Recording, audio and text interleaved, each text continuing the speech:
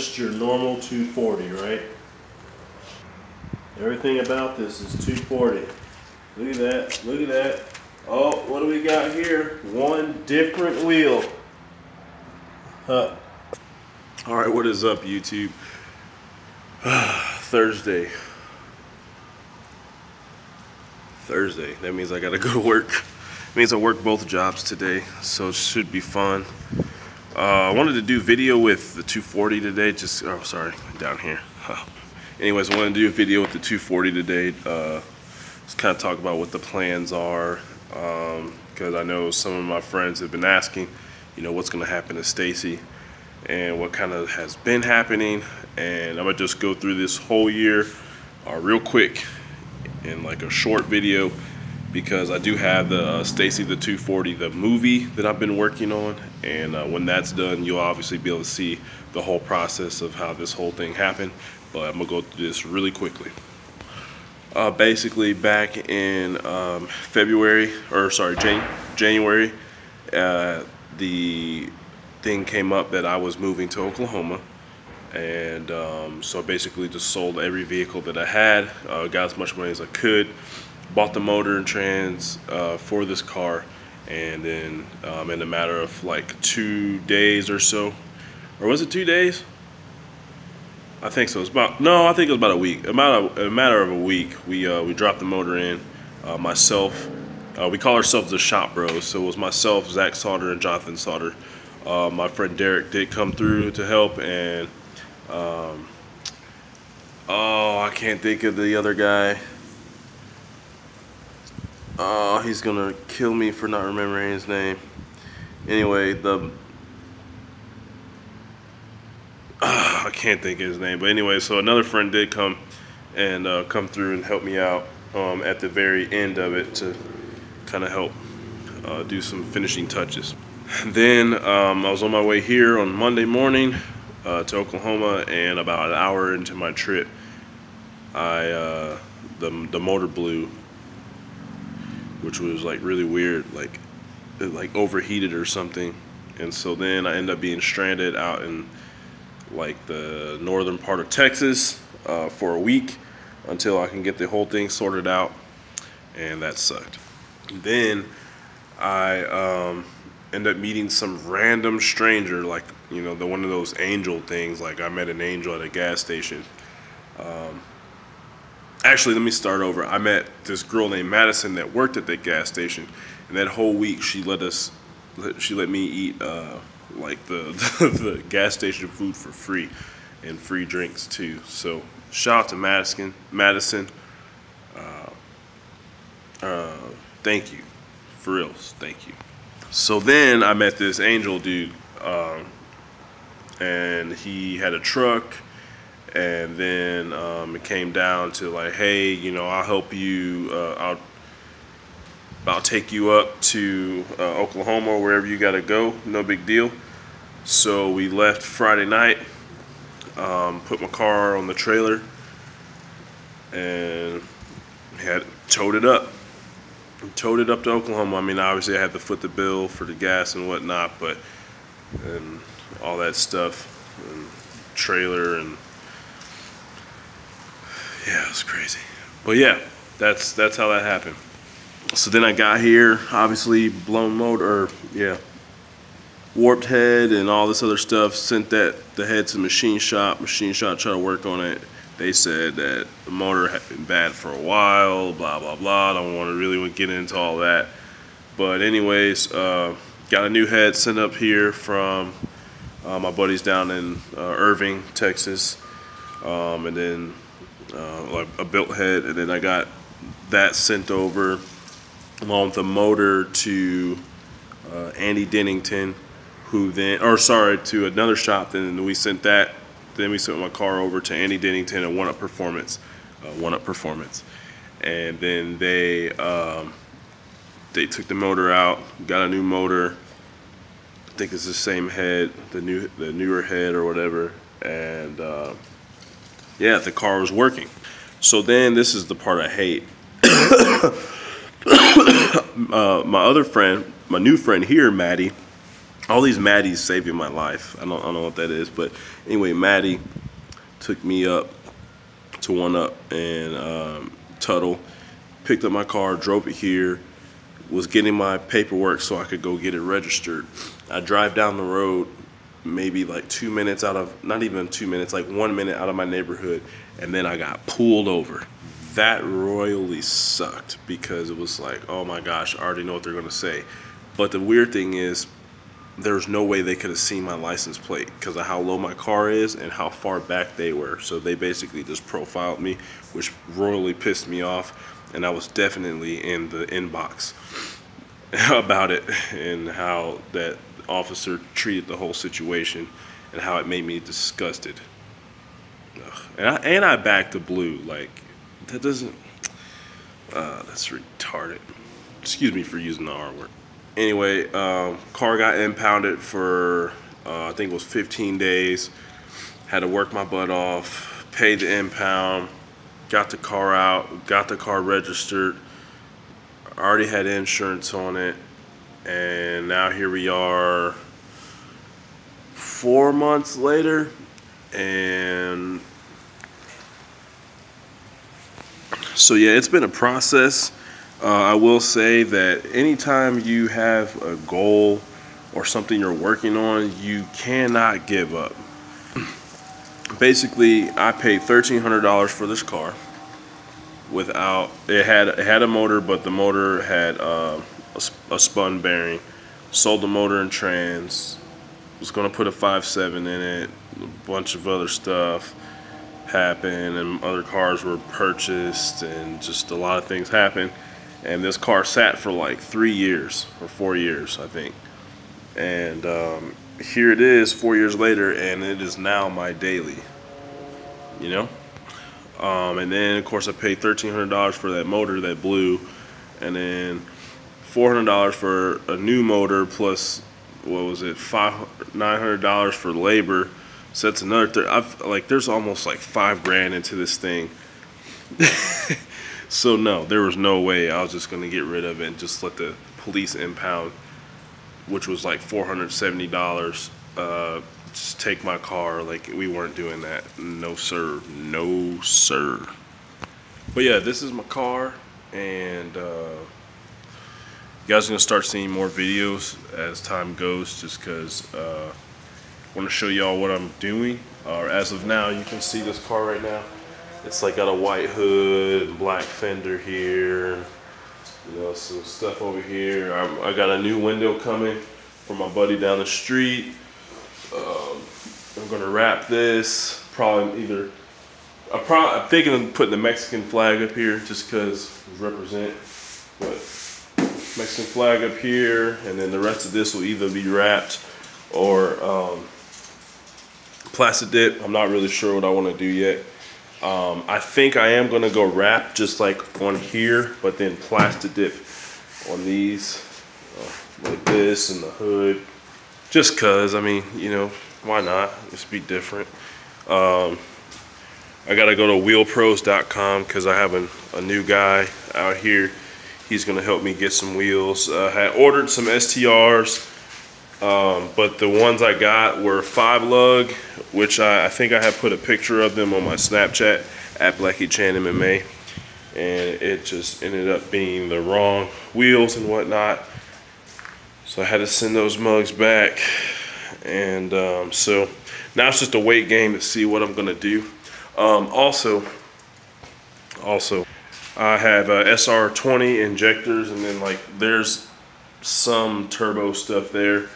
Really, all I'm going to keep out of this is just the intercooler and the oil lines, the send and receive lines, and the adapter for the oil, whatchamacallit. And I'm going to have to get all new piping though, because that piping sucks. It's like an eBay kit or something. But yeah, I'm going to do that, and eventually we're going to get this thing boosted. I mean, it's boost weather right now, you know what I'm saying? So might as well. Yeah. On the inside, there's really nothing going on. I think one thing I am going to have to do, as you can see, there's no radio. So I have the radio in my room upstairs, but I may end up getting another one. And you can see I already got one GoPro mount here. There's one up there, one back there, and there's going to be one on either side. And I want to show the whole car yet, but so basically I already started gutting the whole car. There's no back seat, no trunk, no nothing. I gotta get rid of this spare tire though, because I don't know why it's back there. Like I said, you know, radio, my heat works, AC doesn't work. But who needs AC when you got windows and their power? Also, you know what I'm saying, gotta represent Cars at JCTV. Follow me on Instagram and Facebook. And if you want a sticker, look at that, Cars at JCTV. If you want a sticker, let me know. See how we can work out something. I need to make like a store where people can go and order stickers and shirts and stuff. That is something that I'm gonna do. Look at that. So yeah, that's basically it. Just a little update on the car. You know, this is a 240. You know, 240 in my garage. I'm happy. You know, and I also got my bike, which I may start riding again, just cause, you know, why not? It's something fun. It's, you know, cardio, building my legs. I can't really do too much else while, you know, I still got like 4.5 weeks before I can start training again.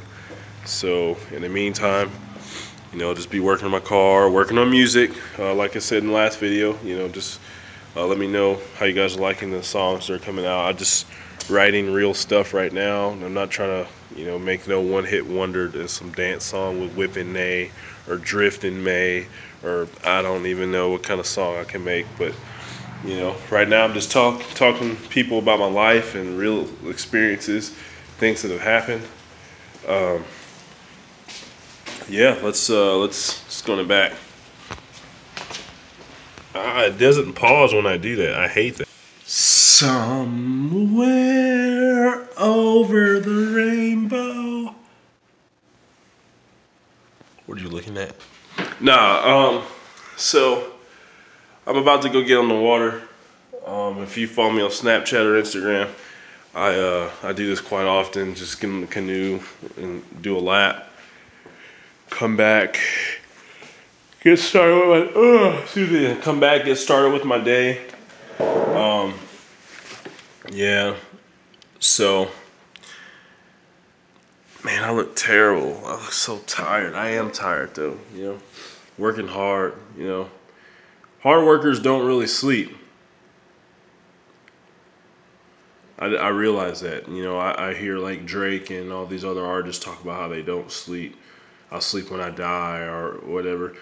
Now, but for real, like when you're really working, this will be the end of the video. It's already, you know, long, but when you're working hard towards something, sorry, when you're working hard towards something, it is really difficult to, I don't even know how I want to put this. It is really difficult to just do everything right. So what I mean by that is getting the right amount of sleep, eating the right amount of food, drinking enough water, drip, splash, taking care of your family, taking care of business. Like there's, when you're focused on one thing, like so for me right now, my goal right now is to just get healed so I can, number one, work towards my brown belt test, but then also number two, work towards becoming a professional fighter next year, and also taking my music to, from where I'm at now to the very next level, which is like not just statewide, but like statewide, Mexico, Canada, all North America, Africa, Europe, like people knowing my music, getting to that point to where my music is out there. See what I'm saying? So in order to get there, there are days where I don't sleep, and I know there's a lot of videos that you'll see, like, I don't know, I think I'm on my like 88th video for YouTube, but you look through videos and you'll see like I have bags under my eyes, and it's like, man, does this dude not sleep? And there's times where I really don't, because like I'm focused towards getting stuff done. I'm focused on reaching my particular goals, and sometimes I don't get sleep, and I do complain about not sleeping because that's something that I've had issues with since I was like, I don't know, 14 or 15. And so, but with that being said, now that I have these goals, I mean, I've always had these goals, but since I have these goals, it's like, you know what? Why not use it to my advantage? It's like, I already know, excuse me, I already know that it's hard for me to sleep at night, so why not use that time to write songs? Why not use that time to plan out my day, to plan out my next YouTube video? You know, things like that. And so that's what I've been doing in the last couple weeks. You know, I just had a very traumatic experience happen. And I'm not trying to like milk that or anything, because I don't want to be that guy. But it definitely has changed the way that I think now and the way that I do things, and like even what I want to do with my life. Like, I really don't want to get into any of that stuff, but it's just like now I have a whole new perspective of what it is that I want to do with my life. Like giving a voice to people who don't usually have a voice.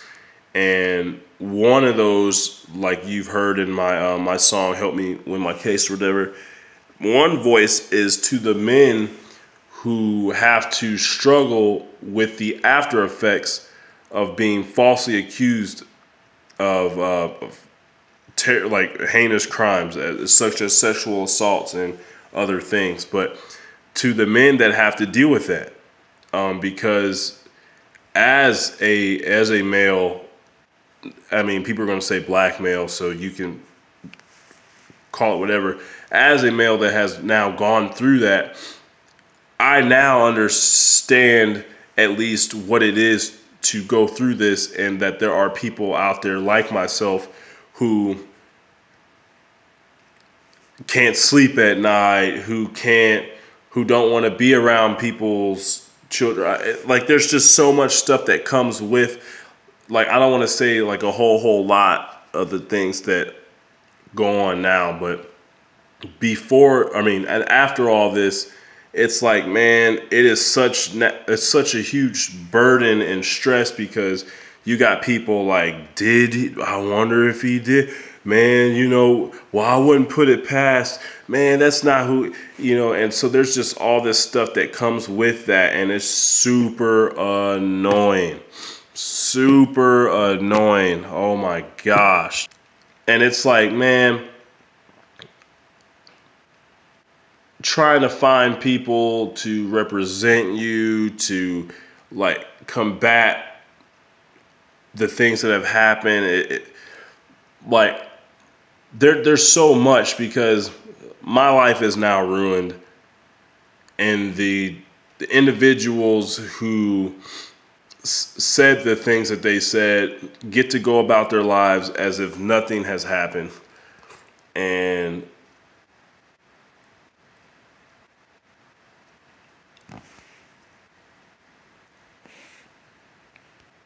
it's not fair. It's really not fair, man. You know, because number one, everyone knew I didn't do anything. And it's like, now that it's over, now that it's over, it's weird, because they're out there doing the things that they're doing, living their lives, no big deal. And I'm the one that has to suffer. And I'm not going to say too much about certain things, because, you know, like I said, this is going to end up being a huge deal by the time we're through with this. But now it's at a point where my mind is all jacked up, and